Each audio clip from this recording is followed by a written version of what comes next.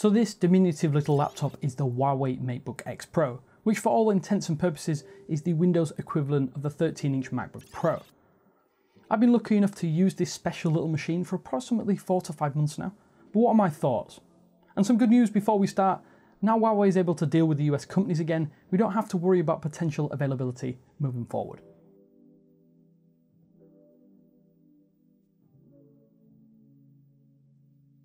Well, firstly, let me preface this by saying that this is actually my outright favourite laptop, not the outright best I've ever used, as that honour belongs to the Lenovo ThinkPad X1, so check out my review via the card in the upper right.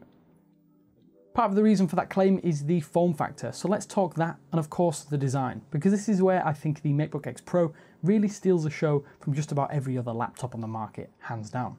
It's just so slim and svelte, the package is compact, but there seems to be very little sacrifice in terms of footprint, although I'll discuss the lack of ports slightly later on.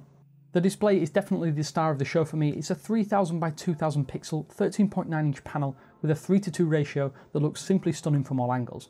It manages to reach a max brightness of 450 nits, along with 100% sRGB colour with a 1500:1 contrast ratio. One look at that lack of bezel, it's amazing in the flesh and even better in practice. Because the bezel is just so slim, you're getting a much smaller overall chassis, which in turn gives the illusion of an even bigger display by proxy. Oh, and it's completely touchscreen too. Not that I use the touchscreen all that often, but the option is there and it does work really well in practice, except for garnering fingerprints. Fingerprints are the bane of the glossy display. You will find yourself wiping and cleaning at every opportunity. It's one of the core reasons I do try to avoid using the touchscreen, although I will say the inclusion of the option to scroll, swipe and tap at my display is a really nice addition. While the display is gorgeous from most angles, you do get some minor colour shifting at angles over 90 degrees. Granted, you probably wouldn't view your display from such an awkward angle in most cases. You can adjust the hinge of the display to around about 178 degrees, which isn't the best, but I am happy with it in all honesty, as it doesn't have too much wobble or flex when you push and pull it around, which is a massive bonus. When closed, this is a sleek machine, and along the edge there isn't really a lot of input ports and extras.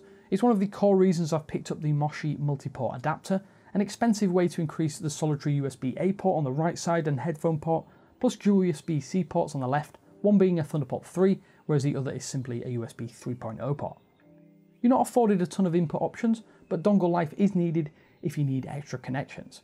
That leads me kindly to our video partner Kingston, who kindly sent out something to help with data transfer in the form of the HyperX Savage XO SSD, which has a 500 gig storage capacity, super fast data transfer rates that mean you can even use this as a working drive or install games for gaming on the go. The small slim form factor is awesome for slipping into your bag, and working on video projects across multiple devices is an integral tool, especially if you have a small amount of space on your laptop or your PC. If you're interested, you can find links in the description to the HyperX Savage XO, and thanks again to Kingston for their support in making this video a reality. Back to the design though, and the underside has two small vents for cooling that are not even noticeable even when in heavy usage. Opening the MacBook X Pro up again, and the rest of the design is nothing short of perfect given the small form factor. Dual speakers are either side of the keyboard and deliver solid audio from such a small chassis. The keyboard is arguably my most favourite besides that found on the ThinkPad X1. Keys have just the right level of travel and a lovely clicky bottoming out sound that really endears me to it even more than any other laptop keyboard. It also has a neat little extra in the form of a hidden nose-firing webcam between the F6 and F7 key, which solves the privacy problem by only being visible when you need it the most.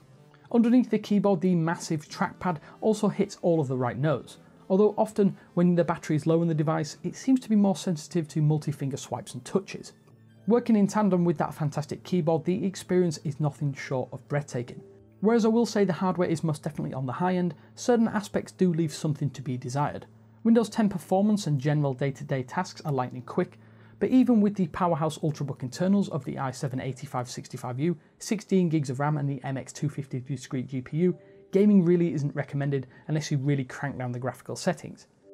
As an Apex Legends player, I managed to get moderate performance on low graphical settings at 1080p, but beyond that it starts to devolve into a choppy mess. Basic gaming is more than possible, but this isn't a gaming machine by any stretch. It offers options, but I'd highly recommend a dedicated gaming laptop for the serious gamers out there. As for productivity and more pro tasks, I've managed to edit a few shorter 4K videos in Premiere Pro, but the timeline can be choppy and unpredictable at times. 1080p editing though is as smooth as silk and it cuts through renders in no time. I will say that working with proxies for 4K edits is possible, but again, it's not the most stacked machine for video editors out there. As a machine for slightly less intensive tasks than gaming or high-level video editing, for instance, including using Lightroom, Photoshop, InDesign, coding, or simply as a lightweight portable office for emails and text editing, the Matebook X Pro genuinely has few rivals. In terms of battery life, the 57.4 watt-hour battery manages around 13 hours on a single full charge, which is then managed by the 65 watt USB-C power brick. It's neat being able to use a USB-C charge dock and have a cable that can charge multiple devices at once. That's one of the major bonuses of USB-C over any other proprietary standard.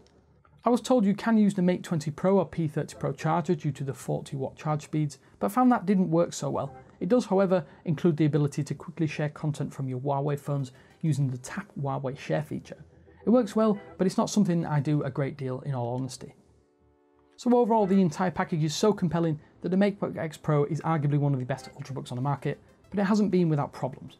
With Huawei having numerous issues with the US government, it was a worry that this might be the last Matebook we could ever see on the market. I'm still of the opinion that this is the best ultra-portable Windows 10 laptop currently announced, and it's awesome that the US-China trade bans are set to be lifted soon. Let's just hope that you'll soon be able to buy.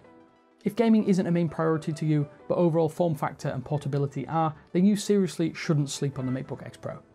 Of course, availability is still pretty limited, and you may have to do some research to try and get hold of one. That said, I will leave some links in the description to places you can get hold of the Matebook X Pro.